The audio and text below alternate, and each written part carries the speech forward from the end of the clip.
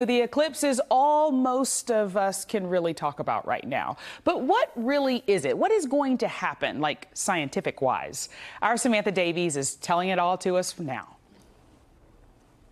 Eclipses where the moon just covers the sun only happen here on Earth. The alignment of the sun, moon, and Earth are perfectly positioned so that the moon and the sun appear to be about the same size. The sun's diameter is about 400 times larger than the moon, but it's also 400 times farther away, making both of the objects appear to be the same size. So as the moon moves right in front of the sun, it's going to block the sun rays and cast a shadow.